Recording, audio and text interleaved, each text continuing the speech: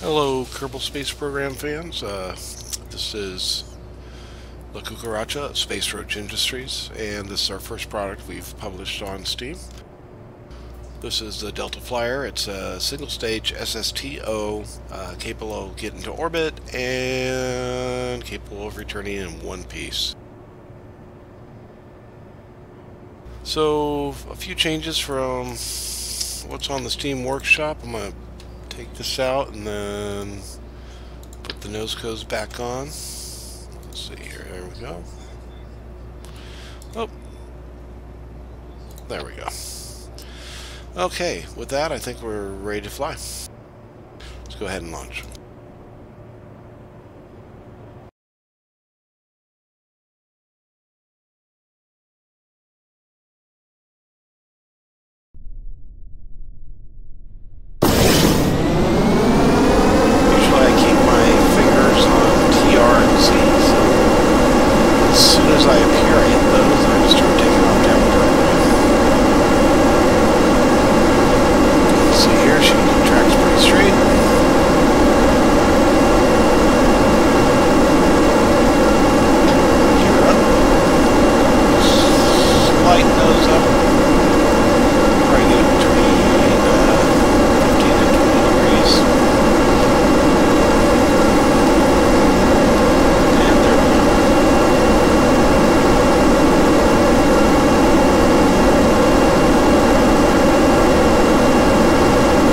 I fire all the engines at once. If you look right here at the nerves right now, the plumes on them are not very big.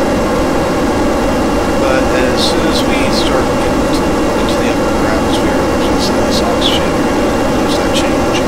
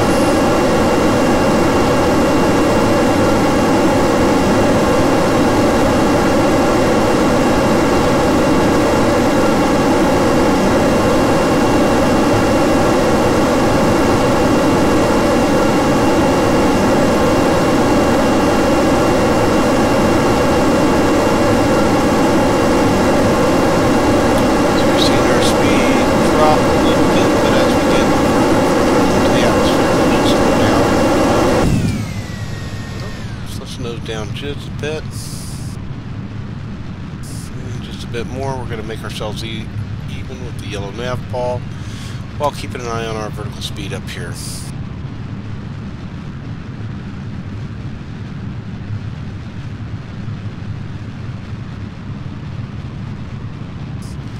Alright, we're in the upper part of the atmosphere now. You're starting to see the surface speed increase.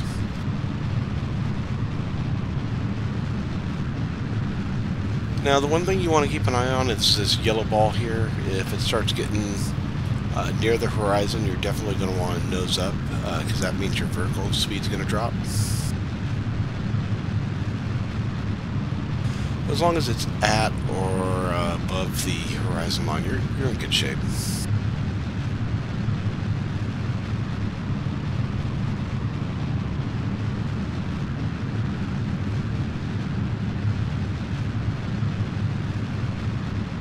Now, of course, I designed this thing all stock in career mode, and I don't really play creative that much, if at all.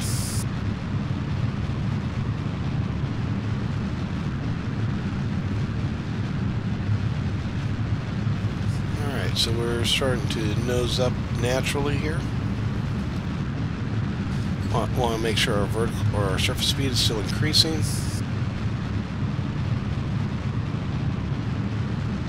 That's okay to let it nose up because you want to keep this little yellow nav ball just slightly above the horizon line there.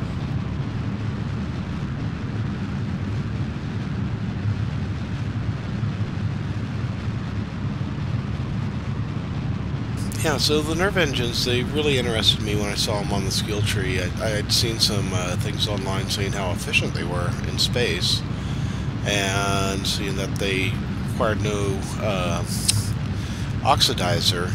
I thought it'd be nice to make an SSTO that just uses fuel.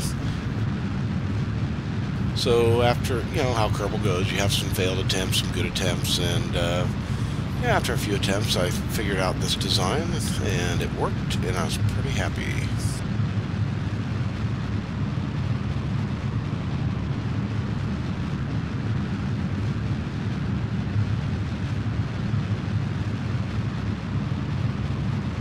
So you can see both our surface speed and our vertical speed is still, vertical speed is staying fairly constant.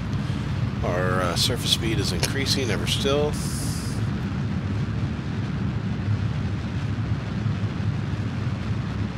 Really kind of neat. It reminds me of the opposite of a shuttle landing.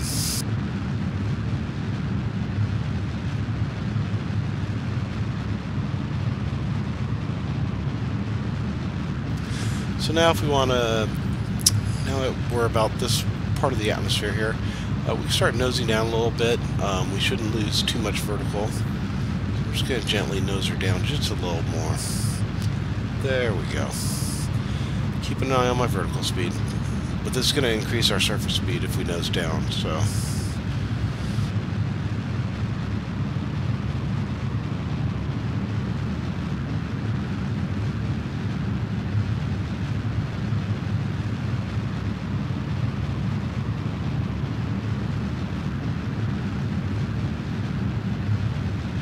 See our little yellow nav ball is about even with the horizon line. Our vertical speed is 10 meters. Looks like it's starting to drop ever so slightly, so I'm going to nose back up.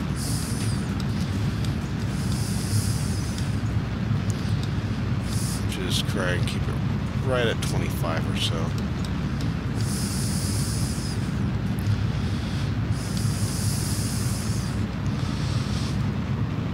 Okay, and that should be good for now.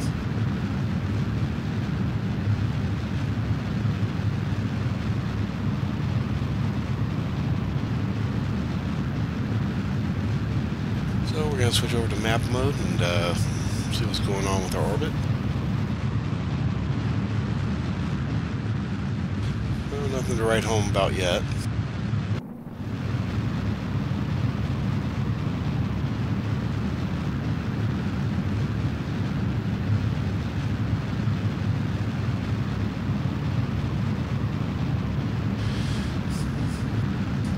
But as long as we're not losing vertical speed, you can see here we've naturally nose is raised to 30 degrees inclination, so I'm going to go ahead and bring it back down to 25.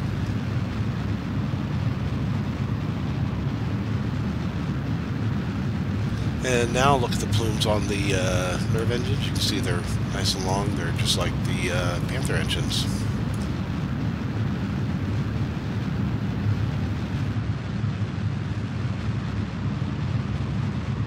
As long as the Apostles point stays in front of us, we're in good shape. In fact, I can just fly this way if I really wanted to. Nose down just a little bit. Keep it at 25.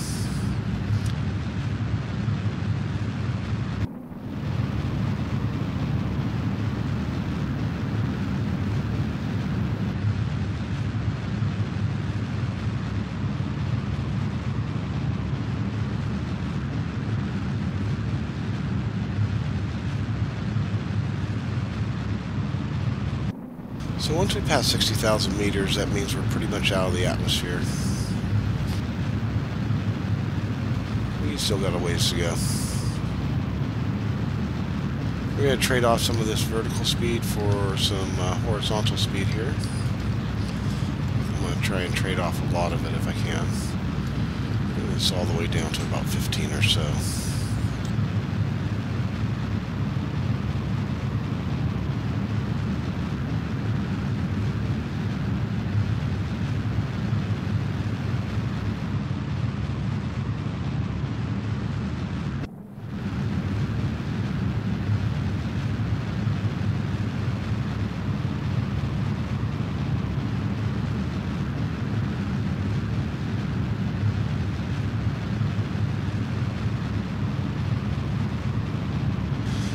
transition to horizontal flight. Our orbit speed is getting faster and faster. Once we hit about 24, we should be in orbit. Should have a completely circularized orbit. And we can see it's starting to circularize now, so we're going to go ahead and drop the nose a bit.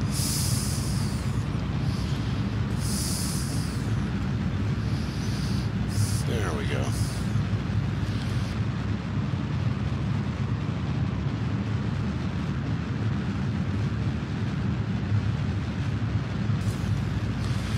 I'm going to drop the nose, and we're just going to go ahead and select prograde here.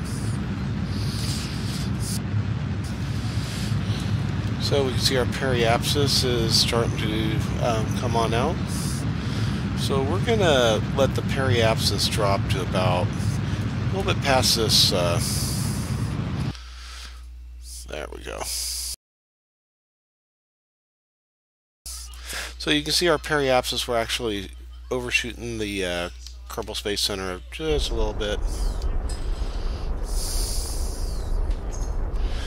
And I'm going to turn on stability assist here and nose down. What we want to try and do is I don't think I need to do much more than that.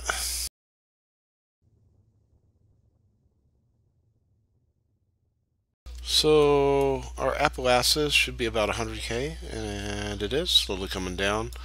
This should also be reducing our periapsis.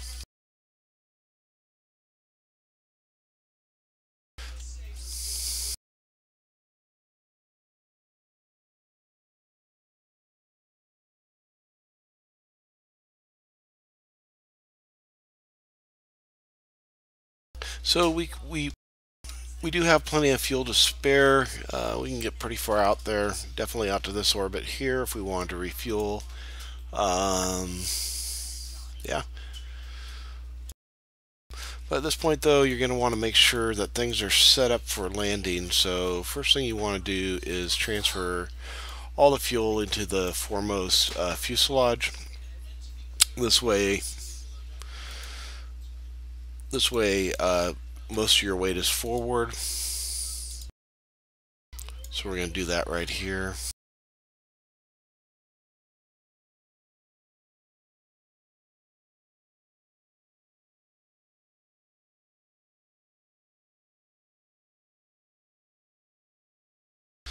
Okay, so let's go ahead and start transferring.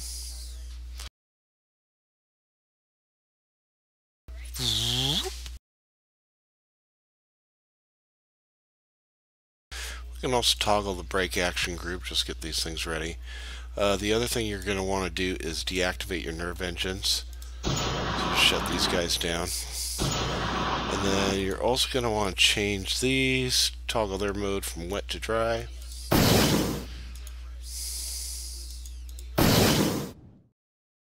There we go. Okay, so let's go ahead and I'm going to keep these open just for now because... Alright, so let's close this one out since he's full. Now we're going to transfer everything into this one.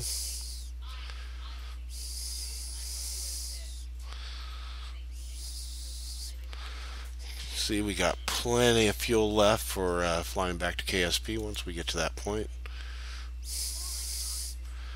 And no fuel left anywhere else in the plane, because these are just structural fuselages here. Okay, so let's close all these windows out so we don't have to look at so much. We're going to switch to prograde. And now we're going to be ready to start making our flight back to KSP. We're going to go ahead and warp. Warp right about here.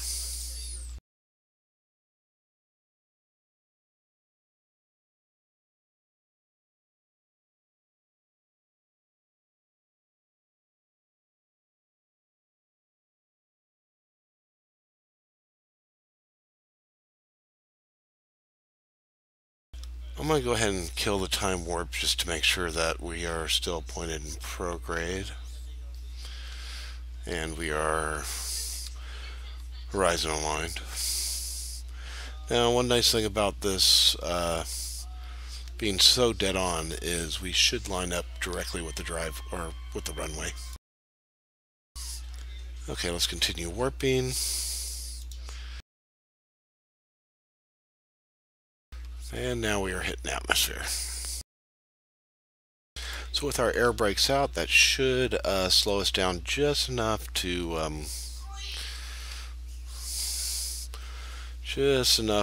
where we don't burn up our cockpit here. So I'm going to go ahead and set my throttle to full, because once the Panthers are low enough in the atmosphere to restart, we want them to restart, because we're going to want to maintain our speed. Let's see, how far are we from periapsis point? Okay. So I'm going to go ahead and just do some time warp here manually. You can see the cockpit is starting to heat up. Hey babe, leave a slice out for me. Leave one slice out for you? Yeah. Oh, sorry. Wrapping up the rest. Yeah, my wife's wrapping up pizza. I'm gonna have some pizza after this. That's gonna be my reward for coming back, bringing Jebediah back in one piece. Okay, so now you're seeing our periapsis change. And with all the air brakes out, we're going to go ahead and start nosing in a bit.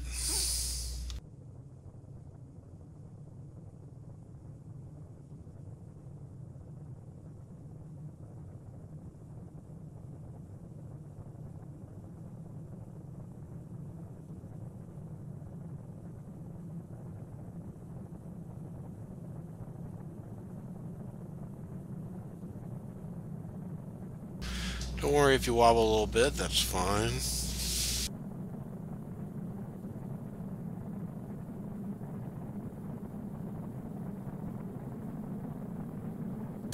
I'm guessing I'm out of electric charge. Yeah, that's okay.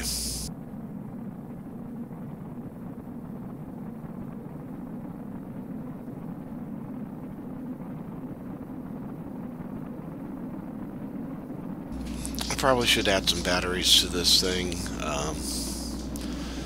just so my reaction wheels are still working.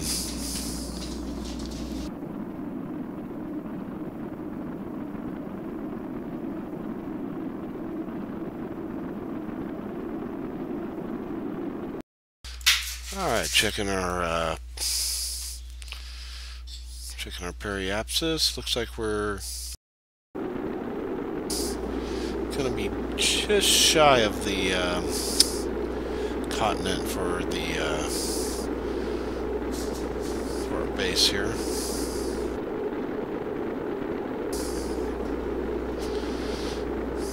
See, a lot of things are getting hot, but as long as that bar doesn't go all the way over to the right, we're in good shape.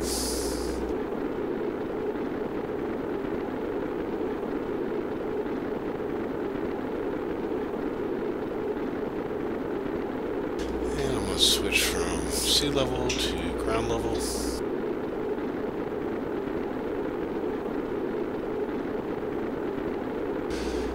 We're this slow, I should be able to toggle these off. I want to save some of this forward speed for just to make sure we make it to Kerbal Space Center.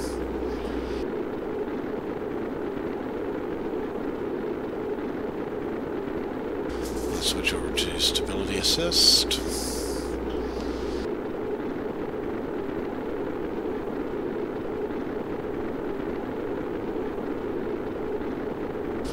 Oh, we are getting into the red. Put the air brakes back on. Toggle them back off. There we go.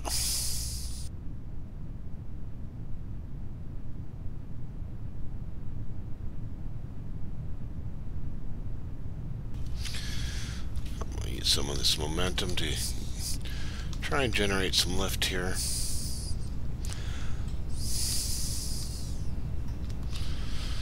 We are still very high up in the air, but our Panthers should be kicking on any minute now.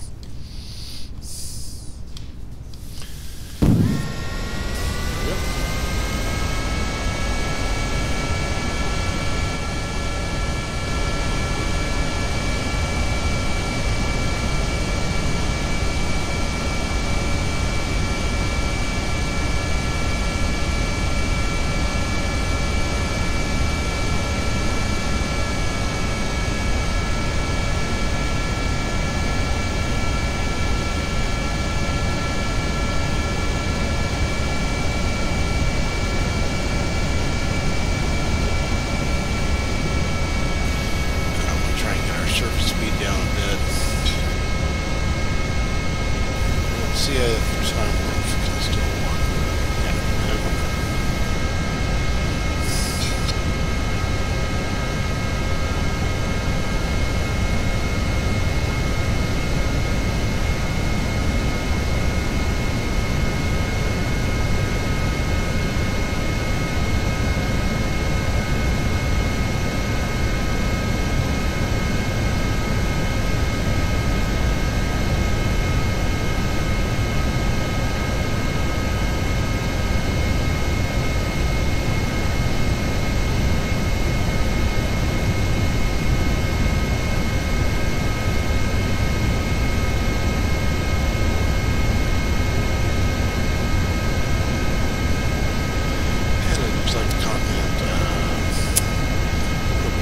Center is on, is just popping into the horizon here.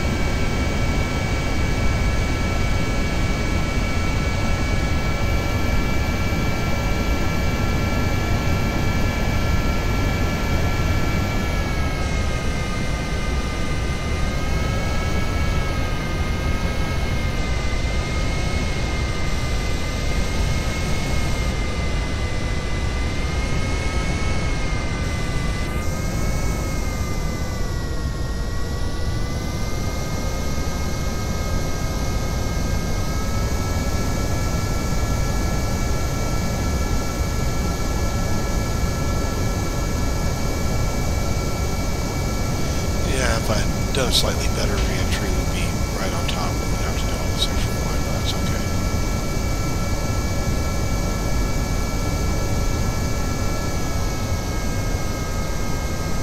I'm going to drop our speed just enough so that we're, nope. There we go, right about there.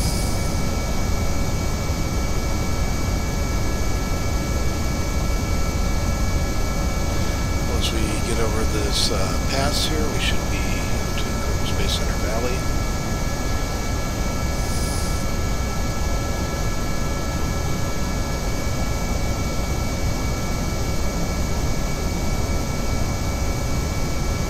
And we should be fairly well lined up with the runway there.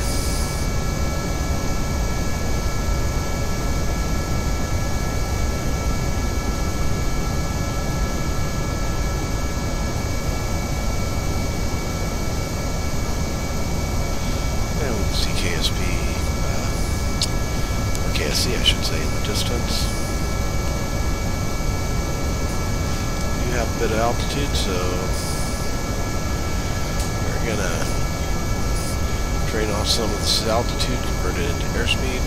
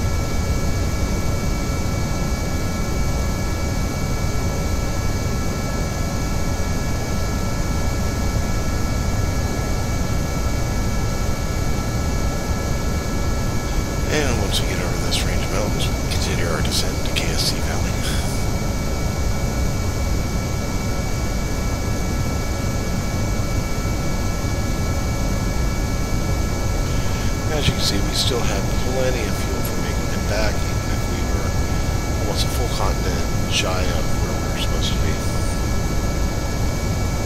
So I'm saying I really like this design. We're still losing altitude, we're just going to go up. Lower the gear right now since we're on approach. Should help reduce our airspeed further. And we're just going to come in for a nice slope here.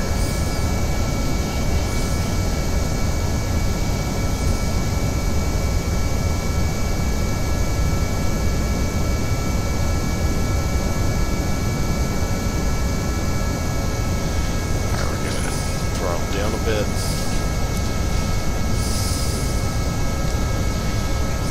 Okay. We're a little bit off from the runway, but just a minor correction. She goes right back on there.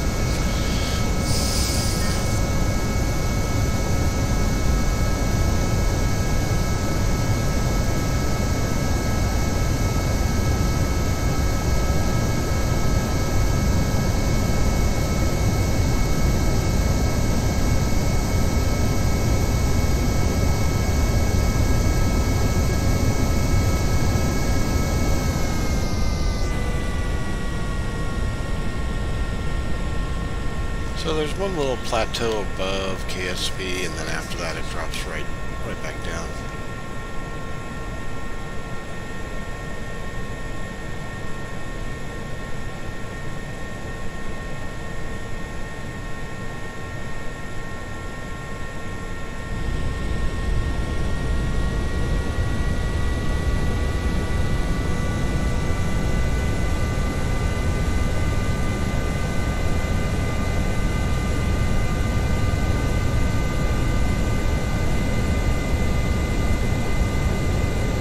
So just like when we're going up, we want to keep this nav ball here slightly right by the horizon, slightly below. We also want to keep an eye.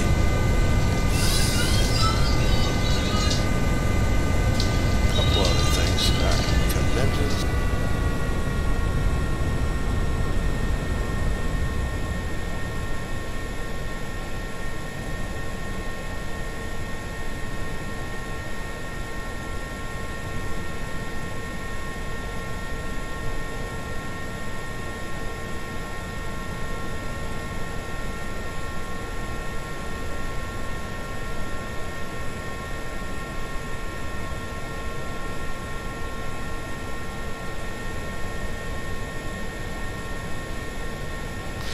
And activating the brakes. First we're going to lose a couple of those air brakes on braking. And do a little power slide there. That's it. As you can see, she comes in pretty nice. Pretty easy control. I hope everybody enjoys Space Roach Industries' first forte on the Steam Workshop. Thank you.